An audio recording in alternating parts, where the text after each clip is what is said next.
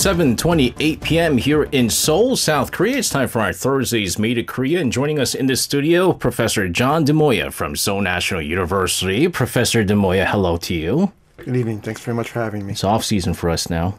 You want yes. to hear something? You want to hear something really funny? Go ahead. You know, the Knicks lost Game 7 to the Pacers. I'm aware. I ordered 4 Knicks jerseys. You know how they have like now different color, like city? Yeah, sure. Ordered 4 Knicks jerseys, right? They arrived for Game 7. Oh, wow. Sorry. It's the end of the playoffs. As a Philadelphian who is well familiar with annual disappointments, I sympathize in multiple sports. At least I have the New York Rangers right now. I don't know if you're a Flyers fan, but that's another series of disappointments I'll choose not to revisit. There you go. We're going to talk about a very important aspect of the May 18th, 1980 Gwangju Democratization Movement that led to, unfortunately, the death of many innocent civilian lives. All the chaos that was going on. But an aspect that isn't talked about too much when we talk about this particular dark history, dark Korean history, it's all the journalists who got involved to risk their lives, really. Yes. In fact, undertaking great danger to get source materials out. Yeah, absolutely. And so it was tough, number one, for the Korean media outlets, obviously. Yeah. But there were a number of foreign media outlets, reporters who were in Korea at the time. Yes. And got out all the footages and things like that and let the world know what was going on. But I want to ask you, because we know about what happened on May 18th, 1980 in Gwangju. But what preceded these events, and how does the city of Gwangju hold this special relationship to Korean politics? Is it just based on the fact that, well, this movement happened in Gwangju? Yeah, it's Gwangju 80, but to give you a quicker, shorter version that historians like to do, Gwangju has a long history of not just pushing back against the South Korean government in the early 80s, but there was a sort of a mini pushback, I believe it's kind of a student incident against the Japanese in 29 that's very famous. Obviously, if you even want to push back to late Chosun and some of the uprisings then, the Cholla province, Gwangju in particular, have a healthy history of resisting any number of different governments, so that the 1980 incident is very famous and obviously to South Korean history, but it is in many ways sort of like the culmination of a longer history of social movements pushing back against Seoul regardless of who is in power. Right. So it's kind of like a special incident in a longer history of such incidents. Because you and I both live in Korea now, and we've heard about everything that happened on May 18th, 1980, although there was many days leading up to the actual day when, May 18th is kind of the day when really all hell broke loose. And then roughly the next 10 days are when things go bad. There's a brief period in between when the people sort of take over, roughly the 22nd to the 25th. And then the government comes back, and the 26th and the 27th are again very dark. Yeah, exactly. And so we specifically talk about all of this. And we know how it's interpreted by Koreans. It's even a bipartisan thing almost, or I'll put an asterisk on that, but because I wouldn't say 100%. But for our listeners out there who are tuning in from many different parts of the world, let's talk about how this event is interpreted by Koreans just generally. Sure. Overall. I think generally, although I'll bring in the binary as well, the term Gwangju Uprising represents the more contemporary narrative, which represents the people rising up against the police and the Chun Doo-hwan forces. But the opposite side of that, as the government originally portrayed it, and as I suppose some on the right still do, was the Gwangju riot, a disorganized group of local people, possibly left-inspired, who were clearly not doing what they should have been doing. And again, I think that's probably in the minority now today, certainly among historians. Yes. But it's still out there. And even the term uprising, right? Yeah, that itself might upset some people. So you could have even more progressive people who would say, well, exactly, democracy. You did actually a very good job using actually describing what uprising means. Sure. But still, because it's such a sensitive issue, that even uprising is different, and so I've chosen to use democratization movement. That also is also out there. But I've seen even Others use the word uprising without having to cause a lot of controversy. It's not a very controversial. The only controversial term was the riot part, Right. which the government at the time was pushing at, and Right. basically, they had a full-on control of the media at the South Korean media, and it was being portrayed as a riot, and these people in Gwangju, where they're going against their anti-government. And if you push it really far, not just that they were anti-government, but possibly that they were North Korea-inspired communists, and that possibly North Korea was orchestrating their movements. Yeah, I mean, if you go to the extreme. And which is why even till this day, we go back and forth on this, that if you have any progressive thoughts, or if you are anything against maybe a conservative government, they use the term communist, right, against you, and that's Sure. still happens nowadays. This has been portrayed over and over again. Last week, to mark the May 18th Democratization Movement, and our film segment, we talked about the many famous films that have portrayed this particular particular incident. But we want to delve into now, really, the underspoken, undercovered, not so covered, not so much, is the journalist. Sure. But I think Taxi Driver Yes. was a very good example of... Did a nice example of showing the local people, the sort of the history from below kind of perspective. Yeah. And also the foreign journalists who did their part in knowing what their job is, what their responsibility is as a journalist, to shed light on what was really happening in Gwangju. The first person we want to talk about, ladies and gentlemen, I think is very important because he passed away. Yes. Not too long ago. Correct. Terry Anderson. Yes. He was with Associated Press. I was going to say, I wasn't sure whether it was AP or UPI, but one of the major it was organizations. AP. I remember reading okay. I remember and reading I believe based out of Japan, which is why he was able to get here quickly. Let's delve into how he reported what went on in Gwangju. Sure. He is here sent after the initial incident. I believe he's coming over from Tokyo, and he's here from the 22nd to the 27th. So he captures the nice transition from the initial violence to the period of sort of calmness to obviously the subsequent violence. And in what I've read of Anderson's accounts, he is very much, and this goes to your point about the divide, interested in trying to document the sheer number of bodies he was seeing, trying to make some rough estimates and get some accurate views of how many people were actually injured. And ultimately, where it's important for this story is his view was much closer to the higher numbers that democracy advocates would. He very much brought into question in a legitimate way the government's initial count, which was something like 150, 160 bodies, which the higher estimates go up to the low 2000s. I've seen higher than that. But the government was definitely saying, 150, 175, and that's it. Yeah. And Anderson was like, no. I'm seeing he was going to all the hospitals and all the, And when I was reading up on Terry Anderson and unfortunately the report of his passing, because he's actually more famous for something else. Yeah, he's actually very famous. Yes. And even outside of this whole coverage on Gwangju, he is a very, very famous... He went on to have an extremely whole second, much more famous career, yes. Yes. And again, for a dark reason. Very dark reason. And so I noticed that a lot of both... Because of his fame as a journalist, both the Western media were covering his death and the Korean media were covering his death.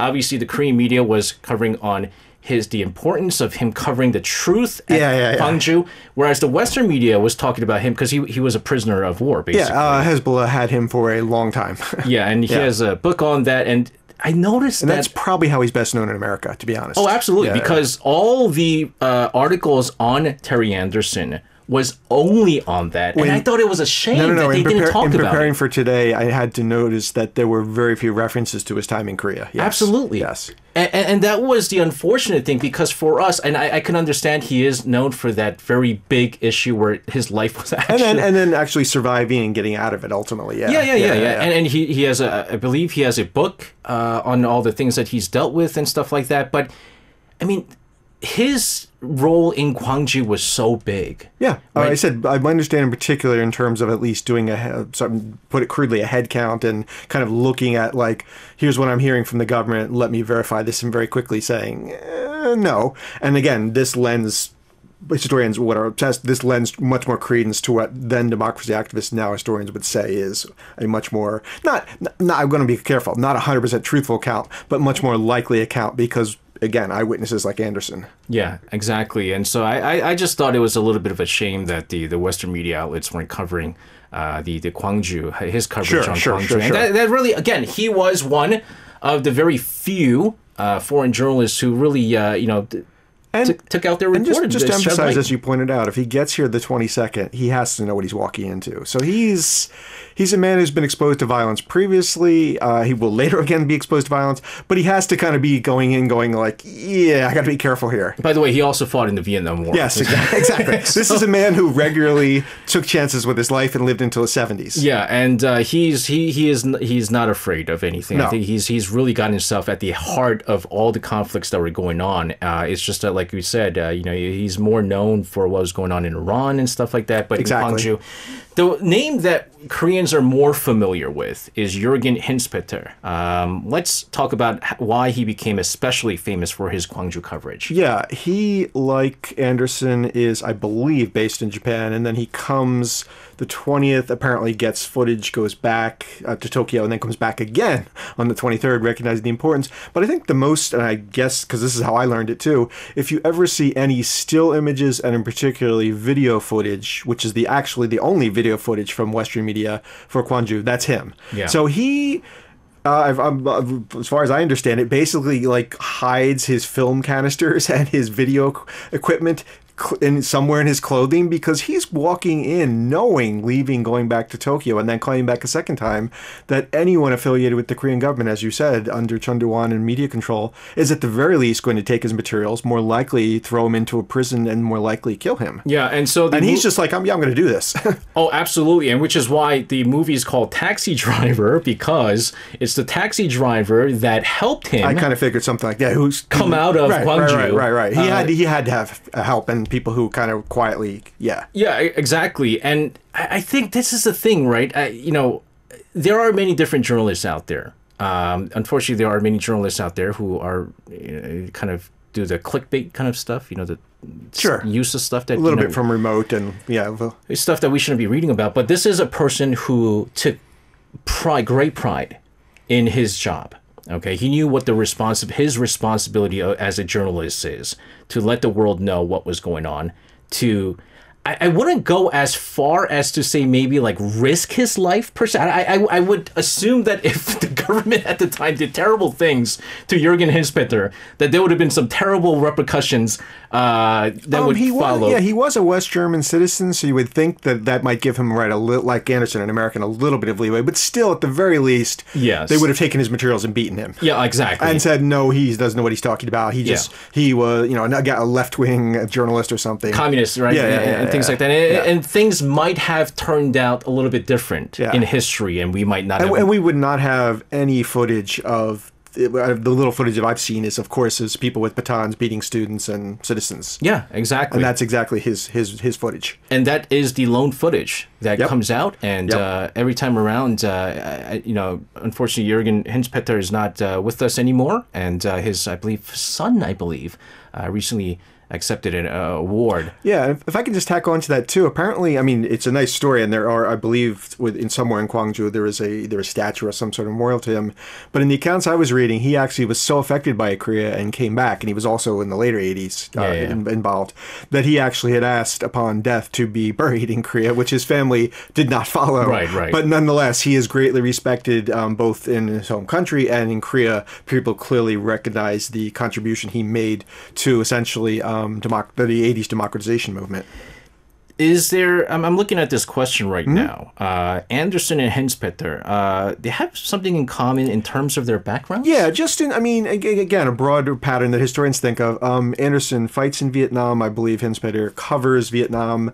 They're both coming out of Tokyo, different media traditions. But so that kind of larger Western tradition of being in Asia, of post-45, and having been previously exposed to violence. If Hinspeter doesn't quite as far as Anderson go to even more risks, he does, I believe, get injured in 86 and 87 during coverage. So they both dedicate themselves to kind of the outsider coming out of Tokyo media, but very much willing to sacrifice their personal circumstances for, lack of a better word, trying to capture as accurately as possible accounts on the ground, photographs on the ground. What was after these reports? So you have the AP report by the late Terry Anderson. You have the video footages by the late Jürgen Henspeter that went out that everyone has seen now all over the world. What was the international media response in general in what was going on in Gwangju thanks to these reports? Yeah, I think it not immediately, because of course there's it takes time for these things to happen. Different. It's a different time back then. Yeah. But I think slowly it pushes back against the government narrative, particularly the video footage from the German side, where people begin to realize at the very least they might do the government report and say, but there have been some contradictory reports, and obviously over time it has now emerged, obviously, where at least historians, all but the hardcore favoring the Korean right, would favor more of an account of probably a higher body count, probably obviously a much more complex situation on the ground, that we do now recognize that the Gwangju people had a legitimate set of reasons for pushing back, and that's the earlier controversy about the vocabulary. So the consensus is that the reason why the coverage being made by a foreign media outlet is so significant is because the general idea is that you would get a very unbiased report. Precisely, right? or at least if not completely unbiased, certainly they had no immediate agenda in quite the same visible way as the Korean government had. Yeah. And so, there are certain major news agencies. We talk about Reuters. You talk about AP. You could talk about AFP, and then is it RPI? Was it UPI? UPI is the other one, I believe. Yeah, I've lost, when I was younger, I've lost track in the net age. But United Press International, yeah. There's a number of them, and we generally like to say that there are the unbiased, kind of the international media outlets, and so the coverage being made is there's no influence by any government or things like that. It's not Fox News, let's say, for instance, where it leans, leans a certain way. We're in a different era today. Where it leans a certain way, right? And which is why for many journalists who look at foreign news, what we call foreign news, we generally look at those prices, right? Reuters and AP and AFP and things like that. The two men that we just talked about here, again, it did not end with Gwangju. No. Many things have happened since then. But I want to kind of ask you how Gwangju affected their work and lives. I know with Terry Anderson, it was just on a next level. But what about Jürgen Henspeter? Yeah, he definitely personally had said that he was deeply affected by Korea. He clearly came back, and again, I said he was, I believe, heavily involved in 86, 87 coverage coming into the moment of, the culmination of the democracy movement. I believe he gets injured. And again, I don't know how much he continued to come back on and off, but he, the pledge that he made to asking to be buried here, although that did not happen. Yes. The fact that there is, I think it's in Gwangju where there's some sort of memorial marking his point. Yeah. So he clearly basically spent the rest of his life while doing a press career in a dialogue with the Korean experience and how it continued to inform his journalistic practice. I think if you go down to Gwangju, there is a... I don't want to go. It might be at the museum. I was just saying, I'm not sure which site, but yeah. Yeah, and that was... It's run by the Ministry of Culture, Sports, and Tourism, and I believe... you can actually, number one, see the footages by Jürgen Henspeter, but also you could read the actual articles. Okay. At the time, that is actually kind of cool. Yeah, by Terry Anderson. And so you can kind of see what kind of stories that are going out into this. You are a professor, not a journalist per se, so you could kind of give us a very unbiased take on this. What is the role of a journalist in this day of era right now, because there are so many things that are happening around the world, and there are so many coverages on Korea because now... You mean 1980, or you mean now? I think the journalist role is still arguably one of trying to capture the information. It's just that the organizations in which they embedded are far more powerful. You can get things across the net much faster than you could with transmitting by wire back in 1980. Yeah. So that they are, even if they're trying to do their jobs legitimately, and I hope they are, they're embedded in a set of forces that is very different, and it's much harder for them to control what goes out from their images and messages, and they may find that they send out an image and it gets embedded in a very different story. Yeah. That, I think, was far less of a problem in 1980, where if they captioned it a certain way, probably their organization, unless there was a massive error, would say, okay, that's how it's going out. Yeah. So, yeah, I would still credit them. It's the forces that are beyond their control, the internet, massive social media, things like this have made it much more difficult. Yeah, and unfortunately, in this era, 2024, you would think that maybe there is more freedom of press. However, there are certain countries and in certain years where freedom of press is, I would say, deprived. And even in the States, you have to be careful, I would imagine. I mean, it's not right. It's no longer baseline assumption of certain... It's more complicated in almost every media climate. Yeah, and then we specifically made sure that we covered this aspect of the Gwangju Democratization Movement, these two foreign media journalists who really shed light on what was really going on in Gwangju at the time to the rest of the world. Professor Demoya, thank you very much for your lessons today. Have a safe rest of your week, and we'll see you again next week. Thanks very much. You can listen to Korea Now with me, SJ Lee, by downloading the Arirang Radio application, or tune in online by visiting www.arirangradio.com. So make sure you tune in Mondays through Fridays, 6 p.m. to 8 p.m. Korea time.